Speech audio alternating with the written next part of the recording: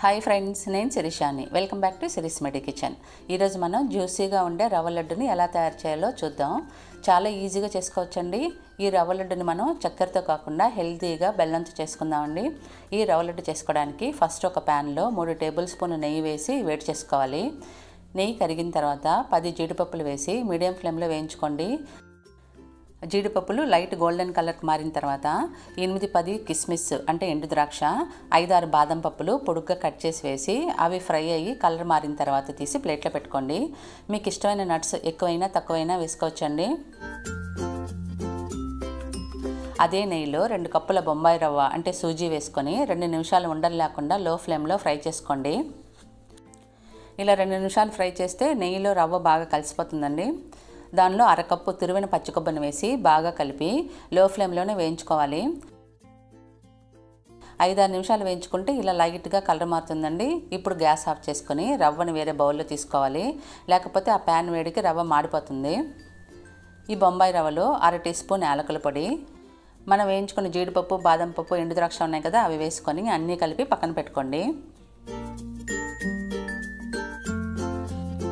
వేరే ప్యాన్లో 1 కప్పు తురిమిన బెల్లం, 3 టేబుల్ స్పూన్ల వాటర్ వేసుకొని బెల్లం కరిగిపోయేంత వరకు బాగా కలుపుకోండి.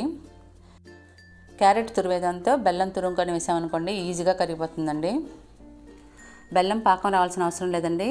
బెల్లం కరిగి లైట్గా బబుల్స్ వస్తున్నప్పుడు చూసామనుకోండి, ఈ విధంగా కొంచెం స్టిక్కీగా లేత పాకం వస్తుందండి. ఇలా వస్తే చాలు. ఇప్పుడు గ్యాస్ ఆఫ్ చేసుకొని చల్లారనివ్వాలి.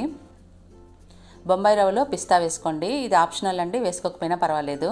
బెల్లం పాకం గోరువెచ్చగా ఉన్నప్పుడే కొంచెం కొంచెంగా బొంబాయి రవ్వలో వేసుకొని కలుపుకోండి.